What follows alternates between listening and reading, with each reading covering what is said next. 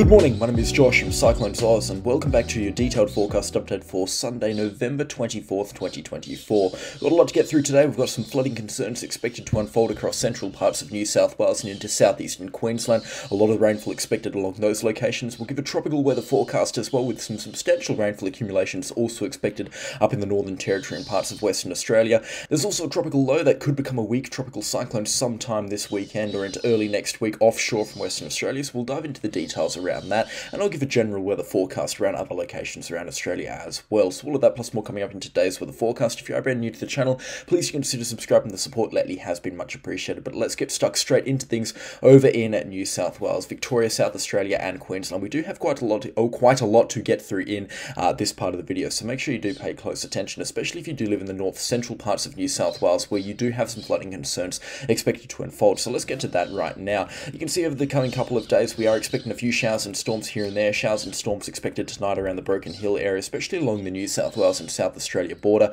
and then the New South Wales and Victoria border. In fact, the rainfall almost traces out those two borders pretty much perfectly. A couple of thunderstorms expected the further north you get, but again, nothing crazy, nothing really worth writing home about either. A few storms expected both Monday and Tuesday nights. In fact, Tuesday night we could see a bit of a severe thunderstorm outbreak across parts of South Australia as a weak low pressure system deepens in the Great Australian Bight, and this one here, pay close attention, does bring some problems to areas around Victoria and New South Wales on Wednesday and into Tasmania as well. On Wednesday we do have some heavy falls expected there. Severe thunderstorms possible Wednesday morning and early afternoon across the western half of Victoria, bringing heavy rainfall, damaging winds and large hailstones, and then into Wednesday afternoon into the north central parts of Victoria around Albury and Shepparton. We could be seeing a couple of severe thunderstorms there, and then showers and thunderstorms expected along the interior parts of New South Wales on Wednesday night, which leads us nicely into the rainfall, which will pipe up from Thursday onwards into the interior parts of New South Wales and also parts of Queensland. So let's break that down for you right now. You can see along what's going to kind of extend through central parts of Australia is a trough line powered by a low pressure system that's going to pipe up around the southwestern corner of Queensland. We're going to have a bunch of moisture and rainfall get dragged into interior parts of New South Wales and Queensland, and as such some substantial rainfall accumulations on Thursday afternoon from a few showers and thunderstorms tending to rain at times as possible, but the real rainfall will pipe up on Friday, especially into Friday afternoon with a few thunderstorms. But we've got thunderstorms turning to rain the further north you get, especially around Moree and Lightning Ridge. We're going to have some moderate rainfall there, and then into south central parts of Queensland around Charleville and Roma, some showers turning to rainfall at times as well throughout the course of Friday. This rainfall could be moderate to heavy at times, especially into the northeast of New South Wales. Some heavier falls are possible there, and rainfall accumulations between 10 and 15 millimetres an hour sustained for 6 to 12 hours rather at a time. You do the math on that, you're getting some pretty significant rainfall accumulations up towards 100 or 120, maybe even more millimetres just throughout Thursday, Friday, and then into Saturday, which is expected to be the real wet day, especially around Moree and Tamworth. There's going to be a lot of rainfall in this area, and what I will get to in just a second is the central Queensland coastline forecast as well. But yes, some substantial rainfall accumulations from moderate to heavy falls expected on Saturday morning, clearing out by Saturday afternoon into the northeast of New South Wales by Saturday evening. A couple of heavy showers expected Saturday evening and then into very early Sunday morning, and potentially a couple of severe thunderstorms here and there into the southeastern corner of Queensland. But again, nothing too crazy, and you might be able to tell if you watched yesterday's forecast update that the forecast, at least for the rainfall, has been backed off quite substantially by the Eastern Weather Forecast model, and I think that is completely reasonable. I was raising doubts about 200 millimetres across interior parts of New South Wales, and it has been since wiped from the forecast, which I think is a good move by the Eastern Weather Forecast here. 200 millimetres at this time of the year. It is possible across interior parts of New South Wales, but it isn't totally expected. It's quite unlikely and would be quite a rare occurrence, that's for sure.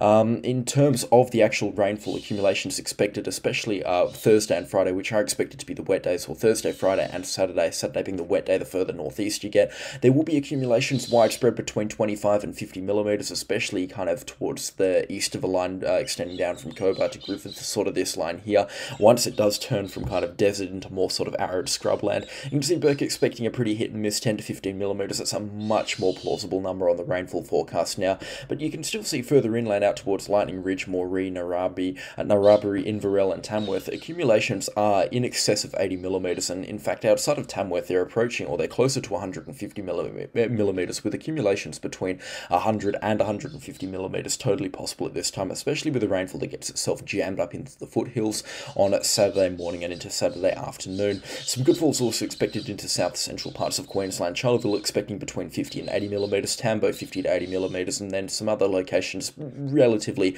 lower amounts of rainfall between 20 and 60 millimeters, but still all in all some pretty good falls expected. And because the rainfall will be quite widespread, and these will be showers tending to rain at times, and it is looking like pretty healthy rainfall as well, in the sense that it isn't downpours, it's just going to be that kind of steady precipitation stuff. It does look like a very good forecast for farmers. Unfortunately though, the further out towards the west you get, the lighter the rainfall is going to be. In locations towards the west of Burke and Cobar, I would expect hardly any rainfall. Wanaring, unlikely to receive any rainfall. Same with Wilcannia, very little rainfall expected. Definitely nothing out towards Broken Hill from this weather event at least. And up in Windora, in the southwestern corner of Queensland, the rainfall there is going to be very hit and miss as well. But for locations further inland, further towards the coast rather, still quite far inland, some good rainfall certainly does look like it is on the cards.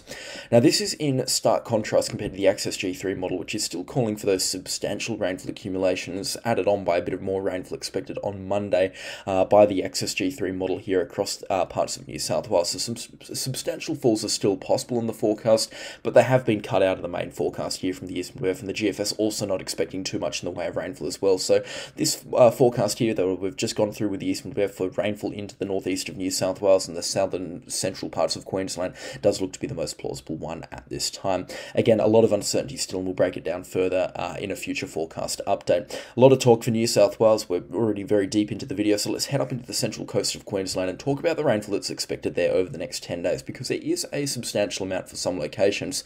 You can also see some good rainfall also expected to pipe up along the southeastern coast of Queensland, so I'm going to break that down for you right now, and we'll head further north as the video progresses, or at least if this part of the video progresses. But you can see throughout the course of today and tomorrow, nothing in the way of rainfall expected into the southeast of Queensland. A few light showers possible on Tuesday, especially along the coast, but they should be kept at bay and kept out of the Brisbane and the Gold Coast metro areas. A few showers tending to rain at times on Wednesday, especially around the mid-afternoon sort of time frame. Some showers also possible on Thursday, with the odd storm expected here and there the further inland out you get. A couple of severe thunderstorms possible around Charleville on Thursday afternoon and evening, but again, I don't think it'll be anything crazy out there.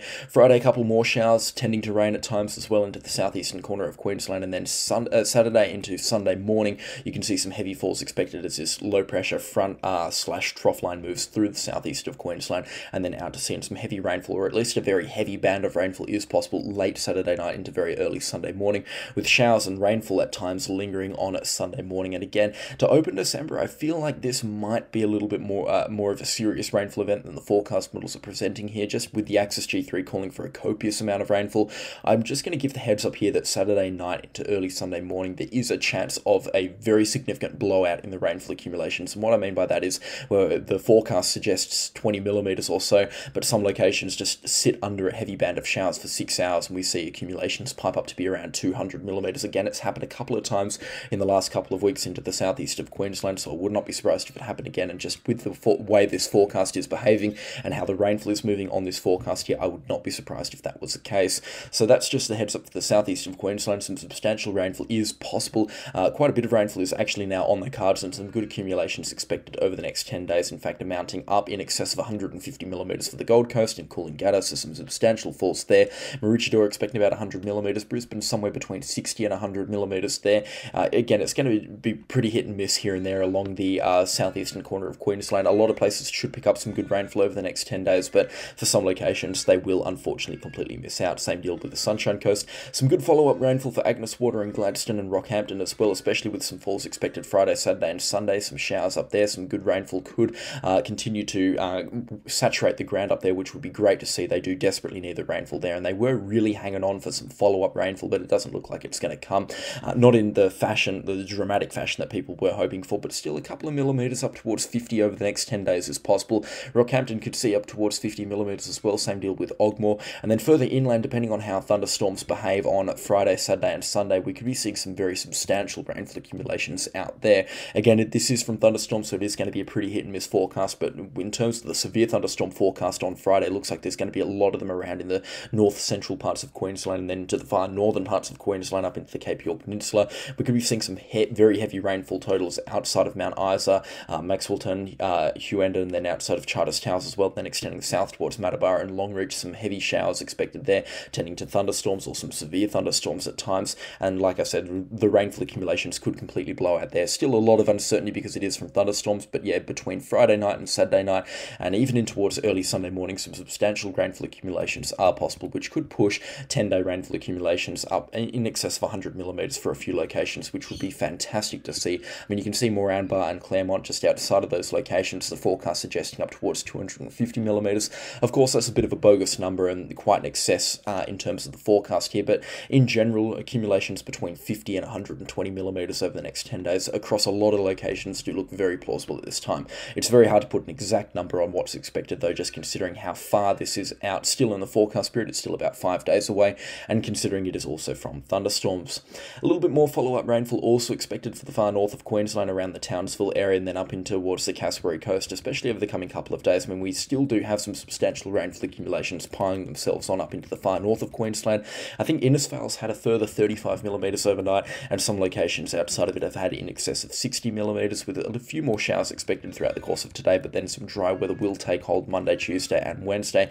And then, like I said, those showers and potentially severe thunderstorms on Friday do pipe up once again. They'll be mainly further inland, but you can still see a couple of drops of rainfall expected along the Atherton tablelands. Much needed rainfall there, and I imagine, as I mentioned, that a lot of people watching got very excited.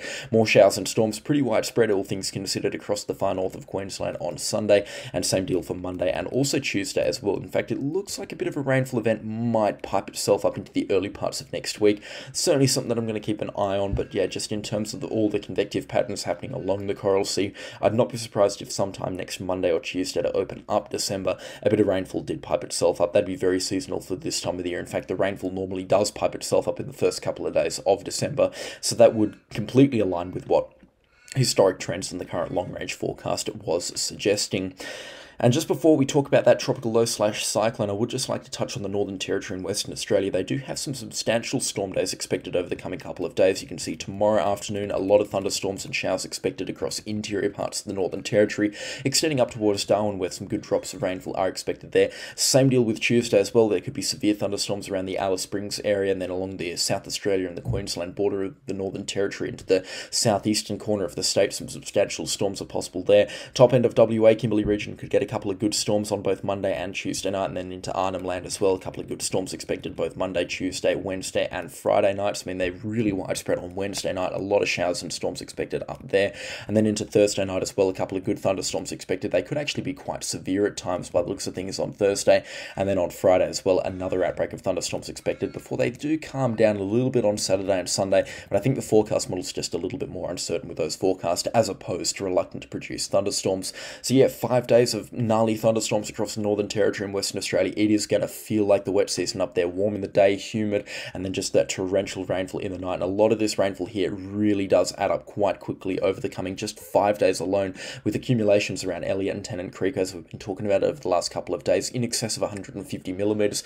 And if you cut the math down on that over the next 5 days, if they get 30 millimeters a night or 60 millimeters on 2 nights and then 30 or 40 millimeters on another night, before you know it, just on 3 nights of rainfall, they've got 150 millimeters for one certain location. So again, this forecast is completely plausible at this time. It is a lot of rainfall even for the interior parts of the Northern Territory, even for this time of the year as well. Typically this rainfall is more reserved for January or February, but again, this rainfall forecast completely plausible. We knew it'd be a heavy start to the wet season in terms of rainfall for the Northern Territory, and it is presenting itself in dramatic fashion. Over the next 10 days, some good falls also expected into the early parts of next weekend, and then into Monday and Tuesday as well across Arnhem Land of the Northern Territory. It looks like the thunderstorms are going to become a little bit more confined there. And just having a look at the northwesterly winds here, it looks like that monsoon is going to burst sometime towards next weekend and into early next week, which means it's going to be rainfall, and guess what? More rainfall across the top parts of the Northern Territory, and then into the Cape York Peninsula into early December. That's just my long-range guess at this time, but taking a look at these winds here, driving in a lot of rainfall off Indonesia. We're going to have a lot of rainfall to be talking about into the early parts of December. That basically does it in terms of a mainland Australia weather forecast. There's not an awful lot more to talk about across South Australia or parts of Western Australia, otherwise this video would go for about half an hour long, and I do wish, and I would like to just break this video up by saying that I wish I could talk about every single location in every single video, or make multiple videos a day. Unfortunately, that would just be too time consuming, and multiple video uploads a day don't perform as well, which means people will likely miss them buried in the YouTube algorithm. So unfortunately, that isn't a plausible scenario for me at this time. Hopefully someday in the future, but I just can't. This is the most efficient way and the most effective way for me to produce these video updates at this time, and unfortunately it's not going to suit everyone's style, but it does work for the majority of people. I would just love to be able to produce multiple videos on every single weather event every single day, but I imagine that chat has bored you for long enough. So let's take a look at this tropical low here that's slowly spinning itself up offshore from Western Australia, and in fact let's pull up a 12-hour loop of this system wrapping itself up. Its official designation is Invest 96S, and it hasn't earned a tag or a designation or even a watch from the Bureau of Meteorology at this time, considering its vicinity to West Island as well, which is close to Australian waters, and I believe it's also an Australian territory, and winds there already gusting up towards 50 kilometers an hour. So it is there's definitely starting to feel the impacts of a developing tropical cyclone here. I would have thought the Bureau of Meteorology would be onto this, at least with a tropical low forecast for this system or a severe weather warning for West Island. All things granted though, this is not a severe system and absolutely no threat to land whatsoever, and people up there will probably not even notice that there's something spinning up, just considering how weak this system is. But over the coming couple of days, it is expected to intensify at least briefly. In fact, we could see a bit of a brief period of rapid intensification on Monday afternoon and into early Tuesday morning, and you can see it here on the wind forecast, expected to attain gale force winds, not classifiable as a tropical cyclone, but gale force winds do look possible sometime on Tuesday and into early Wednesday morning as it heads closer to the southwest Indian Ocean. It really does struggle as a system, as you can see on this forecast here. Even though it does become a tropical cyclone by definition by Friday and Saturday, it's well out of the Australian area of responsibility at this time, and the forecast has actually been increased for its strength, but at this time again it's nothing worth worrying about. It's just an interesting feature offshore from Western Australia, and it looks like we're going to have to be waiting a couple more weeks at least for our first tropical cyclone of the Australian cyclone season 2024-25, which is all well and good. I mean, the longer we can put them off in terms of land impacts for Queensland and WA, the better, but I imagine a lot of people are getting pretty excited for tropical cyclone season. I myself are one, very excited to begin tracking some systems, especially if they do remain offshore, and I also imagine a couple of Queenslanders pretty excited to receive that first real rainfall, and also the first couple of tropical cyclones that make their passage through the Cape York Peninsula. That's just how things roll up there. They get pretty excited for that kind of stuff. Anyways, that is all that I have time for today. It's been another long-winded forecast update. Hopefully it's not as much of a pain to edit and produce and whatnot as yesterday's forecast update was. That was hell, I'm telling you. Special shout out to the channel sponsors. They make it all possible. They do. Their names are on screen right now, and their support is much appreciated. So if you haven't already, get your name on this list by clicking the join button and selecting the channel sponsor category. It gives you access to a lovely name badge in the comments section, priority replies as well. I mean, I see it and it pops up on my phone with a notification, so I'm always getting back to you as soon as I can. And it is just a great way to support and get me access to some of this fancy software that I have here. So it's a great list to get your name on if you haven't already. But there's no pressure. Watching these videos is more than enough, and I do thank you so much for doing that as well. Thank you so much for watching, and I'll catch you all in the next storm. Goodbye.